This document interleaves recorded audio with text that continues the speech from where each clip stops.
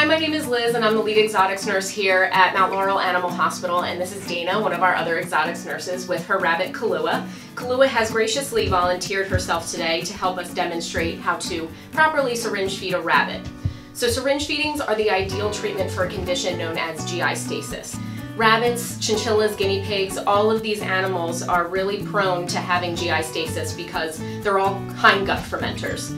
So what that means is that these guys have a really special bacteria that lives in their GI tract all the time, and when they stop eating or having normal bowel movements, their GI tract fills up with this really painful gas. And when they get this painful, they become very uncomfortable, they don't want to move, this gas can continue to build up, and unfortunately this can become fatal if not properly treated. Today we really want to stress how important these syringe feedings are for your pet when one of our doctors diagnoses them with GI stasis. GI stasis can also include having abnormal bowel movements, like I mentioned earlier. So this can include a bowel movement that is not large enough, it's very small, it's dry, it's misshapen. So these are the things that you want to look out for the beginning stages of GI stasis. We also want to stress how really important it is to have yearly exams with one of our doctors so that we can determine if any of these things are going on before the problems start.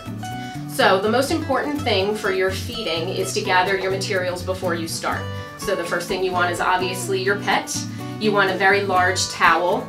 You also want your feeding, and you want the appropriate size syringe as well.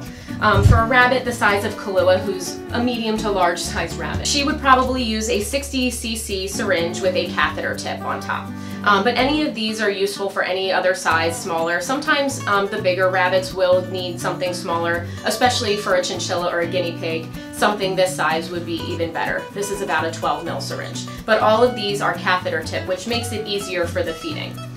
So one of the first steps that you want to do in any syringe feeding is you want to go ahead and you want to make up your feeding. What we do here is we use critical care, and we mix it up with about 2 parts water, 1 part of the feeding, and we make it up to be a little bit thicker than applesauce consistency.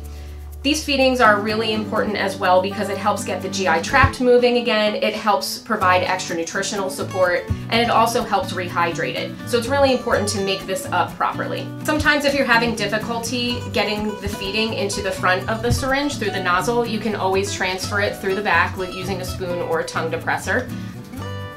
And you want to make sure again that you're doing this before you get your pet prepared.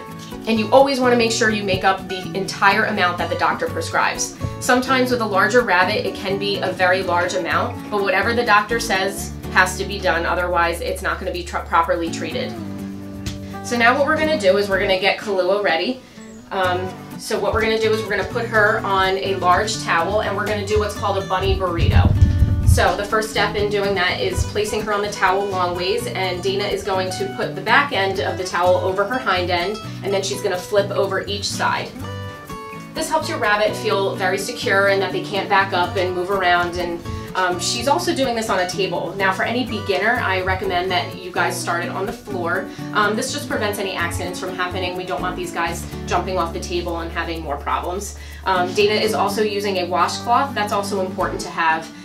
If Kahlua decides to drool some of the food out, we want to make sure that she stays nice and clean. Sometimes it gets on their dewlap, and we want to prevent that from happening. Now that we have our pet in our bunny burrito, Dana's going to take her elbow and she's going to kind of support Kahlua's hind end so that she can't back up. She's using that same hand to place the syringe into Kahlua's mouth. Now one of the biggest tricks that you can do is you can kind of locate their incisors in the front here, and then you're going to go to either side of those incisors. There's a space between their front teeth and their molars that allows you to be able to put the feeding inside.